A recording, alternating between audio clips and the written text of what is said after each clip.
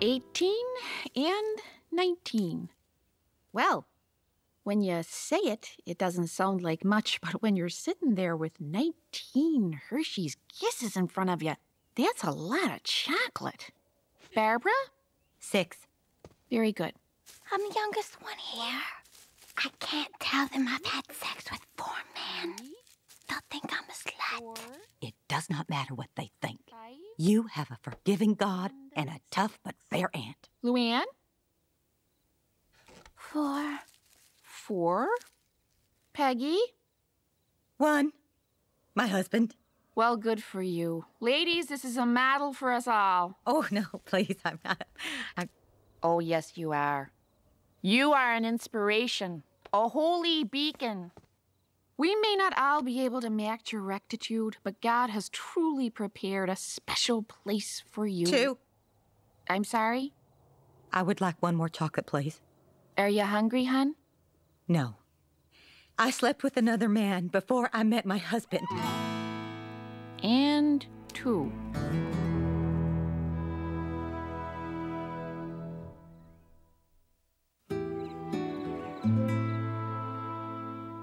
Luann, it was my very best male friend, Wayne Trotter.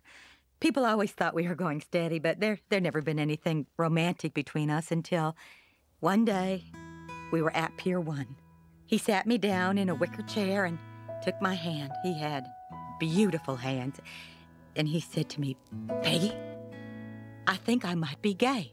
And this was back when being gay in Texas was not as fun as it is today. We decided that the only way to know for sure was to test him with Peggy Platter. So we went back to Wayne's house, gently pushed aside his decorative throw pillows, and then, oh yeah. Did you fix him?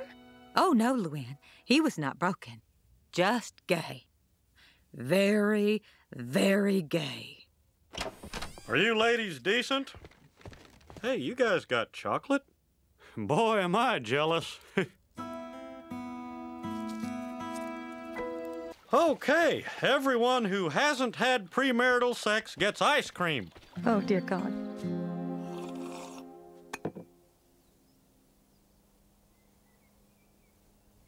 Well, I wouldn't tell him. Oh, I just feel so terrible. I cannot sleep. I cannot eat. I have already lost a pound. You look wonderful, Shug. I agree. Normally, I would say so with a lot more enthusiasm, but I am under a lot of stress.